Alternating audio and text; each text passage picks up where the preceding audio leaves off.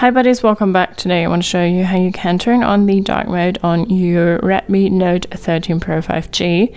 And for that we have two options. We can first go to our drop down menu and then swipe to the right, and here we have dark mode, and we can turn that on in general now. You can see the search bar went black and stuff like that. And when we go to our settings and go to display, we also have the dark mode here, and we can also go ahead and schedule the dark mode, and then we can say custom, so from sunset to sunrise, or well, custom, and then we can say when we want it to turn on. So let's say at 6 at night and at 8 in the morning we want the light theme to appear again. So at 6 in the evening it will switch to the dark mode, and then at 8 in the morning it will switch back to the light mode again. But you can also go ahead and turn it on from sunset to sunrise, so your device will switch to dark mode at sunset and go back to light mode at sunrise.